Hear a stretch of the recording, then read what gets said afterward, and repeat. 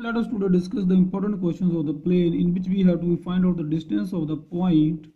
Let us suppose the point is -2, 3, -4 from the line, that is your line, and the equation of the line is that is x minus 1 by 1, y minus 2 by 3 and z plus 1 by -9.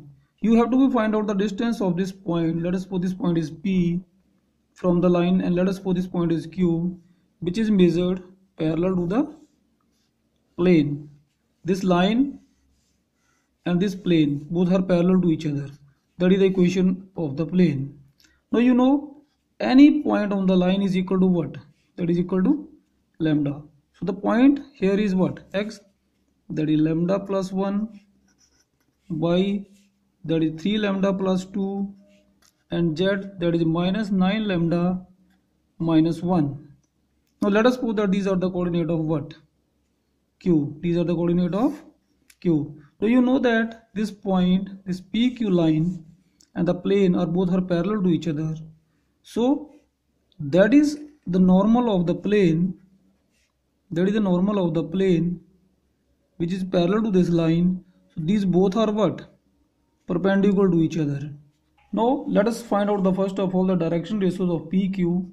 So PQ's direction ratios are DRs are, that is lambda plus 1 plus 2, 3 lambda plus 2 minus 3 and minus 9 lambda minus 1 plus 4. So what are the direction ratios of PQ? That is lambda plus 3, 3 lambda minus 1, minus 9 lambda plus 3. These are the direction ratios of PQ. Now PQ is perpendicular to what? The normal of the plane, and you know that A1 A2 plus B1 B2 plus C1 C2 is equal to 0 when the two lines are what? Perpendicular to each other. So the direction ratios of this one is what? That is 1, minus 1 and 2. So lambda plus 3 multiply by 1, this is the direction ratios of what?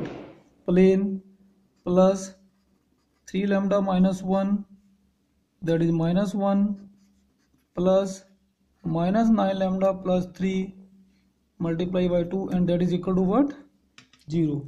Now solve the equation. That is lambda plus 3 minus 3 lambda plus 1 minus 18 lambda plus 6 is equal to 0. Finally solve this one and you will get the value of lambda is equal to what? 1 by 2. Now put this value of lambda 1 by 2 here in these coordinates. Then 1 by 2 plus 1, that is 3 into 1 by 2 plus 2 and minus 9 into 1 by 2 minus 1. So what are the coordinate of this Q? That is equal to what? 3 by 2, 7 by 2 and minus 11 by 2. These are the coordinate of what? Q. Now we have to find out the distance between the PQ. So you know the distance formula. What is the distance formula? That is x2 minus x1 whole square plus y2 minus y1 whole square plus z2 minus z1 whole square. So what are the points here?